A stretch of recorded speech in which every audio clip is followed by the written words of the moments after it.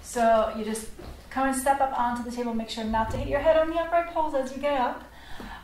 You're stepping close to the frame. You could technically also be on the other side. Just make sure that the top slider bar is not in the way. And I'm placing my toes against the upright poles, whichever toe is comfortable for you. For me, it's maybe the second one, or between the second and big toe. And I'm coming really, really close, so my nose is almost touching the pole here, or the frame, and my shoulders, I place my hands against the upright poles just below shoulder height. That seems to be the most comfortable.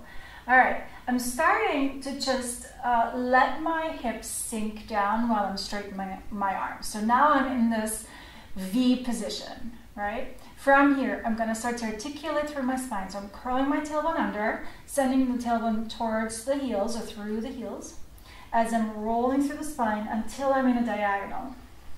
A controlled diagonal where I'm not hanging in my shoulders, I'm not protracting, not elevating. I pull down from the underarms, my suspenders are connected, ribs to hips. Perfect. From there, I'm going to continue to go into thoracic extension. So I'm reaching my chest up towards the ceiling, pulling my shoulders even further down, starting to look up to the ceiling, maybe even back.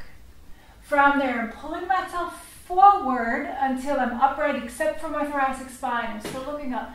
And then I'm returning to a natural upright standing position. So again, I'm dropping my hips down, straightening my arms. There's no articulation in the spine in this part. Okay, here is where the articulation starts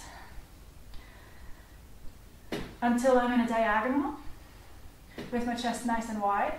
I'm not pushing my hips forward, but I'm going up and back with my upper back, pulling forward, and then bring your upper spine back into straight upright position. One last time.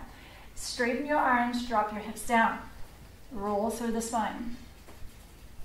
Fix the shoulders. Pull the pubic bone up to the navel to give a little bit of pelvic floor activity here. Reach up and back. Pull yourself forward and come back to upright. Now we're going to